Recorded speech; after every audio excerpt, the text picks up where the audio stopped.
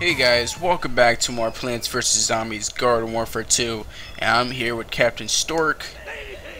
I think that's how to say his name, but he's a toxic variant for Captain Deadbeard, and I'm going to teach you and show you what all he has and what kind of stuff does he use in combat. All he uses, he has a long-range combat weapon I'm going to turn on my hub. Be right back, guys. Okay guys, I'm back. And first, it takes a little while to zoom in on your target, and then it's a long-range weapon. It's a sniper. He only has one shot, but I'm not sure if you have him mastered, he will get more ammo. I'm not sure yet, so I don't have him mastered yet. I'll tell you guys later on. But when you hit your targets, it does toxic damage and splash damage. Anyone near the hit of the radius will get toxified by 1 damage or 2 damage. Plus, he has a flamethrower to take out his enemies up close combat, but it overheats, so make sure you don't overheat it really quickly. But if you're in desperate need of using it all, then go right ahead. But I'm not sure if he has a overheat upgrade yet. Kind of laggy on Xbox right now, but I find when I use this character, when I'm near enemy characters, I do toxic damage just like other toxic variants, like the Toxic P and some others. But he's a pretty good character to snipe off your enemies. But if you want to use him mid-close combat, you can, because he has the flamethrower to take out his enemies. I'm gonna try to snipe someone, and I missed. I'm not the greatest sniper in the world, so he does 39 damage plus 2 damage per second, but it does go away just like every other effect in the game. 46, that was pretty good. I think it randoms between 36 damage to 46 or 60 damage, I think he, I'm not sure if he does 16, probably not.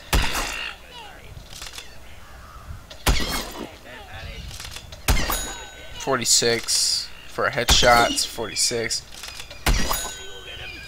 He's a very good character. You just gotta be very accurate with him or you're gonna miss, and then you have to wait and then resume your aim and your enemy is probably gone. I got a body shot right there, so I got 36 damage. 46 damage I meant.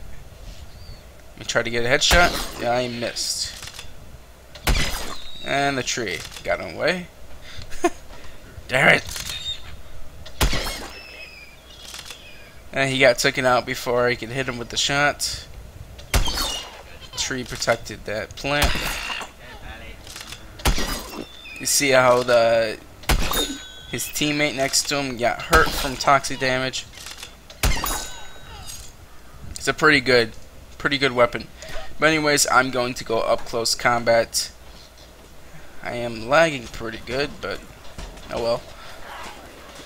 All you want to do is go up close to your combat, and you do 3 or 2 damage, and 5 damage per second. It's a random between how far and close your enemies are.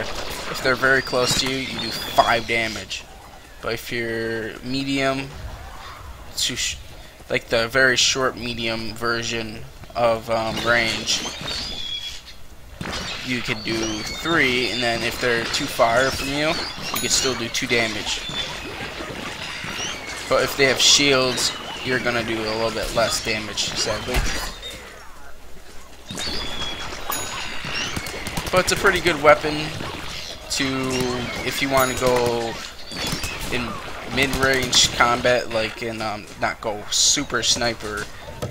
You can go mid-range in the battle, and then if someone goes near you, you can use your flamethrower to almost save your life. I'm not sure if it's really effective against a chomper, because those guys are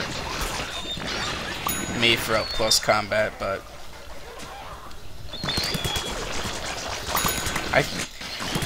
this move is pretty much it's like a shotgun, but a flamethrower version.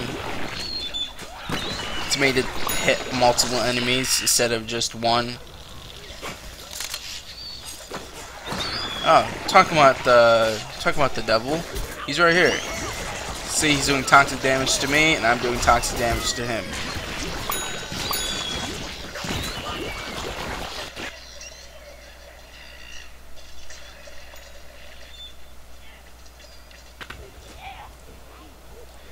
But anyways, guys, I'm going to go in the booth now. Wait. How you like that, huh? I'm going to try to use both of my abilities to take out the Citron. There you go. I found a really effective way is when you're doing your flamethrower and then you shoot really fast, and then your flamethrower reload instantly, and then you can fire your shot again. It's kind of like a little cheat sheet of breaking. You don't have to wait for your gun to reload. Your flamethrower to stop overheating. Just do this and then do that.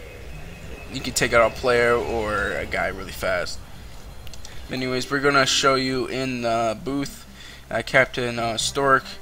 It's close range spray and very powerful long range sniper shot deals toxic damage to plants. You can obviously tell he's a toxic variant from afar and from close range because you guys can see his toxic damage. He still has the same abilities just like Captain Deadbeard and all the other ones, but he's just a toxic variant version of them. Plus he looks really cool and he has toxic effects coming from him. I think that's really all it for Toxic Deadbeard, but he's a very good character in the backyard. I'm gonna do a gameplay video on him very soon. If you guys are gonna enjoy that, let me know, because I'm gonna do a gameplay video anyways on him soon. But anyways, guys, thank you guys so much for watching this little showcase video and showing you all about him. My first time getting him because I finally got him in the packs finally. But thanks guys so much for watching, and comment down below what you guys think about him and all that cool stuff. But anyways, thanks for watching, and make sure you hit that like button if you enjoyed.